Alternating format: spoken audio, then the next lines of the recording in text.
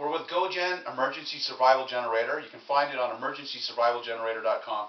Today we're going to talk about starting a fire with the GoGen.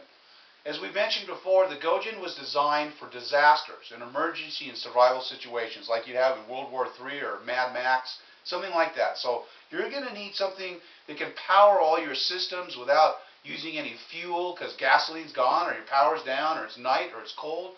And that can light a fire and things like that. So let's show it lighting a fire.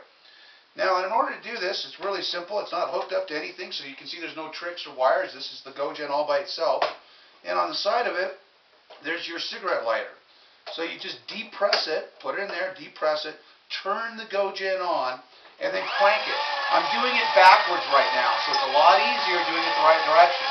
So I'm doing it backwards, and you're going to crank it up about 12 times. And you just crank. It's very easy to do. I'm not really using any effort. Very easy to use.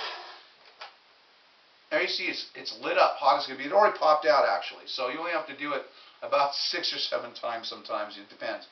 And it's already lit up. With this you can start a fire. Now, you know, if you're a fisherman and you're out in the middle of a lake and you're using a cigarette lighter or a match, it keeps blowing out in the wind. So in a windy situation, this is a portable cigarette lighter that you can take with you anywhere.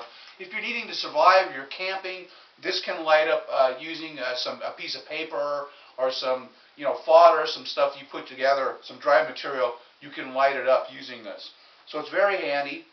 Again, it does also come with the inverter so that you can plug in other devices like a light or your MP3 player. It does come with a light also, as you see, so it's working with that. And we'll also quickly plug in a couple things, like for instance, it'll do an MP3 player. You can plug that right into the side of it, and off it goes. It's charging it.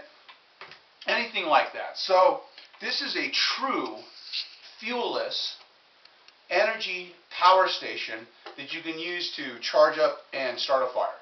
So if you're interested, go to Emergency Survival Generator. Compare it to the other devices out there. This is an incredible, valuable, it's a very durable machine, and I bet it can solve the problems you're looking for. Thanks.